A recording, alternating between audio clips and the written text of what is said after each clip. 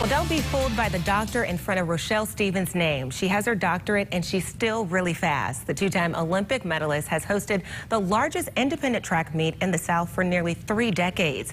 Anyone between the ages of 2 and 75 was invited to St. George's Independent School in Collierville to participate. While today was about running hard and finishing first on the track, the major takeaway was the importance of finishing first in life.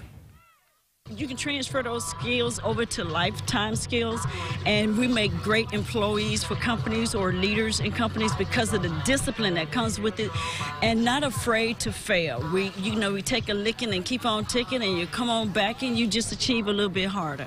Great advice there. Stevens says she organized the event to help Shelby County athletes get more attention from college coaches and scouts.